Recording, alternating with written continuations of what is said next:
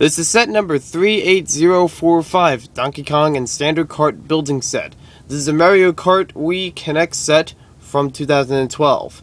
Ages 6 and up, 65 pieces, official Nintendo product, and retails for $15.99.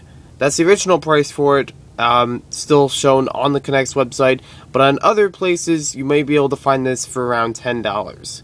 Let's take a closer look at the set now. Let's start off with our instruction manual. It has a feature in here. A lot of it is also shown on the box, that you can get a free track panel to put on the bottom of the box so you can use this as a ramp. You get that panel on NEX's website. It shows you how to build the figures. You have some of the bike assortment and the other kinds of carts. Then you have a fold-out which shows you all the directions and how to put the stickers on. The stickers are marked with letters, so you know how to put them on correctly. The stickers are shown on this little sheet, and one of the stickers is all white and has a little round tip, so it tells you which part of it is the top and which part, well, you would assume is the bottom. For some reason, I'm missing one of the pieces in the back. I'm not sure where it is, but these pieces do fall off often, so it could be lost somewhere, anywhere. I apologize for that.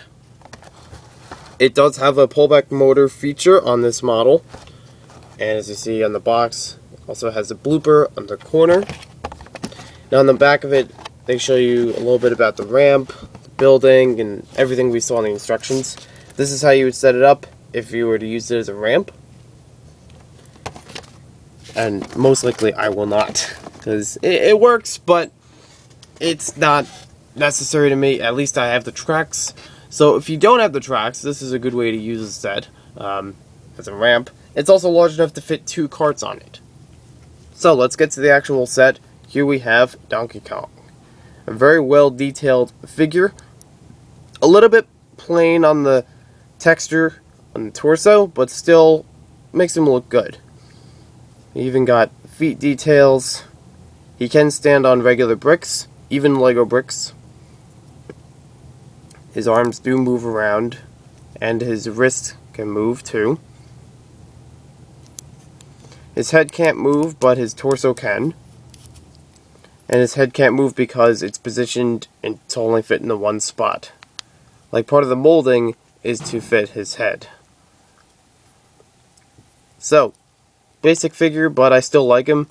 He's one of the cheaper ways you can get him, but you could also get him in mystery packs or in bike sets, so there are cheaper ways than this set. We also get a blooper in this set, and this is used as one of the items in Mario Kart Wii. In Mario Kart Wii, this item was introduced. Usually it's a character, so if you want to use it as a character, it still has access to put onto studs. And the idea of this is once you pick it up, you can use it against someone directly in front of you, and it blinds their faces, because he, well, spreads ink. So let's talk about the kart. And there's a couple things I have to talk about the kart, even though it's a standard model. This is a standard way of building the kart for just about every single, standard kart building set, whether it's Mario, Toad, Luigi, Yoshi, whoever it is. They usually have the same pieces involved, and the difference goes into the color, the stickers, and this piece in the middle. Larger figures have that hole put towards the back, and smaller figures have it more towards the front. And I'll show you what that means once I put Donkey Kong on there. So we do have a bunch of stickers on here, approximately 1, 2, 3, 4, 5, 6, one on the back. And the stickers in the front have held up pretty well for a while. I'm happy about that. But the ones on the side always have a problem sticking. They always happen to stick up, and what I don't like about a lot of these stickers is they're on multiple pieces. Like this one sticker is attached to 1, 2, 3, 4, and 5 6 pieces. Yes, it is part of the plates on the bottom, so it makes it a little bit harder to use in other areas because you have to take those stickers off. And then, well, if you want to go back to this model, well, you can't really use it that well. This also has 2 pieces involved for the stickers. 1, 2, as does the one underneath it. Here's a look at it from the back. Again, I apologize, I don't have the all the engine pieces. These are all the exhausts, and they are very loose. They can fall off very easily in play. So it would have been better if they had a few pieces on the top just to secure it better. And we do have the DK sticker on the back. That's cool. Donkey Kong. So, we got our figure. You can come off at the torso and pretty much is recustomizable in any part of him. And he just sits right here as if he's sitting in the cart. Now this is what I mean that with larger figures have that little peg go towards the back. It gives them enough space that you can see them and move them a little bit, you know, and make them look like they're actually driving. Now, if we were to have this piece turned around, it would be too much in his face. So it is a good choice. You know, he can't even reach the steering wheel because it's in him, almost. So it is a good choice to have it this way. They show you in the instructions, that's how it goes. But if you want to change it for other Mario Kart figures, you can do that. I don't know why, though, they would drive a Donkey Kong kart, because it is his logo on it. Next, well, and also a lot of this build is very solid, except for the few pieces in the back. A lot of it can hold together pretty well, but I would say in some areas you don't want to hold it because it could make the pieces either loosen or fall off. Most of them towards the back, if you hold it in this area and you press hard on it when you pull back, it could make them fall off. So just be careful of that. So I have a couple clips that we're going to show about how it does with the pullback motor on a Mario Kart track. So let's take a look at some of those. So here we are with the Mario Kart track set up. I just made a straight line, and it does have room for 2 carts in it. And it's also narrow enough over here for 1 cart. So we're going to test out our carts and see how well they do on the track. So now we'll test out this one on the track. And here we go. And it stopped. Let's try it the other way.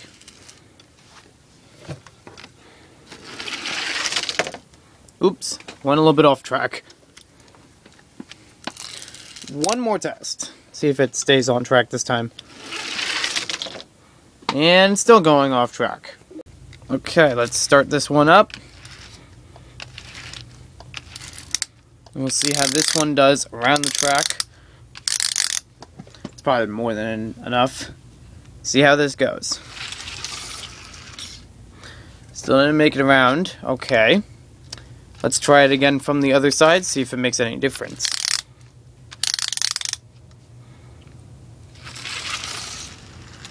Yeah, and even a little bit less there.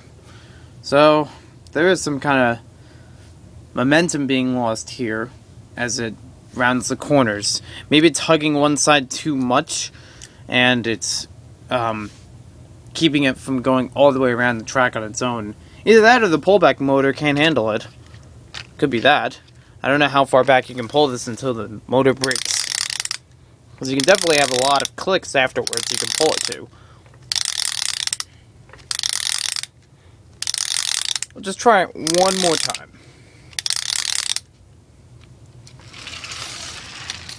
And a little bit more in progress, but you can see even after a lot of clicks, it still hasn't made it all the way around.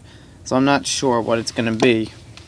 Whether it's the cart, or the track, or the motor. And I say the cart separately because maybe it's the design of it. Maybe these pieces are in the way of it. So we'll see. So as you can see from our clips, we've had a interesting turnout with the standard cart. And this is a similar turnout which I've seen with a few of the other standard carts. Since they're made the same exact way, they've had the same results. And does that mean the track's bad, or does it mean the carts are bad? Well, it's hard really to say. I mean, we did see in the first part of the clips that only one curve was added, a lot of it was straight, and when the cart approached the curve, it almost flew off. So I don't know if that has to do with, I mean, I'm even looking at this now, it's like a little bit slanted in its build. So maybe this part is like too low and this part's a little too high, and it couldn't, at that time, keep the car in balance, so it went a little bit off. Because that's something I just looked at right now, and it actually makes sense to me. Because, you know, if this is a little bit lower, it would be able to hit against the track curves and continue on its way.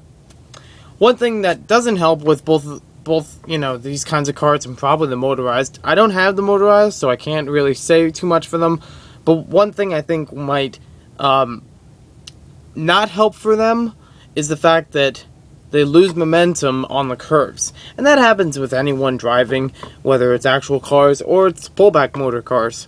So, I don't think that's it is a disadvantage, especially with a pullback motor, because it only has so much energy inside of it and can only go so far, that losing this momentum when it makes turns is not going to make it go all the way around the track.